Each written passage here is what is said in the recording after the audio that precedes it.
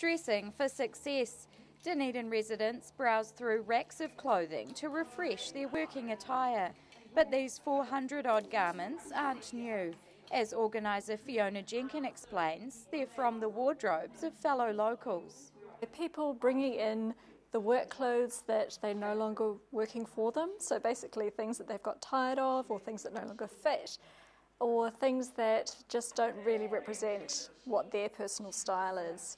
It's a win-win scenario. People give their unwanted clothes a new home and discover items they need that someone else no longer does. So it's a very easy way of basically circulating the clothes that are currently stuck in the bottom of the wardrobe. The event's aimed at job seekers and those looking to improve their career prospects, because Jenkins says looking the part is an important aspect of workplace success. It's all part of helping people build their confidence for the workplace, for their future career. It's also an effort to reduce clothing waste to landfill and to encourage people to think about their purchases rather than buy new items on impulse.